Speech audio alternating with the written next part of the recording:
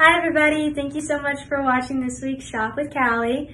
This week my mom and I will be modeling some of the kimonos. This week's kimono is an awesome tie-dyed in navy and white.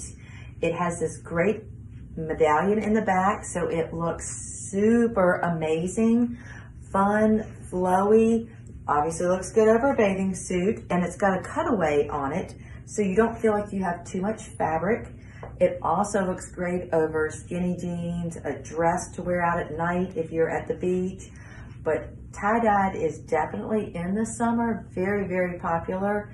And she paired it with a white swimsuit, but obviously you can wear it with many other colors, seeing as how it's navy and white. But very crisp and clean for summertime. Okay, everyone, this is the same kimono that we just showed off in the navy and white. However, this is the earth tone colors. Still has the great medallion in the back, but a nice soft brown and soft orange to go with it.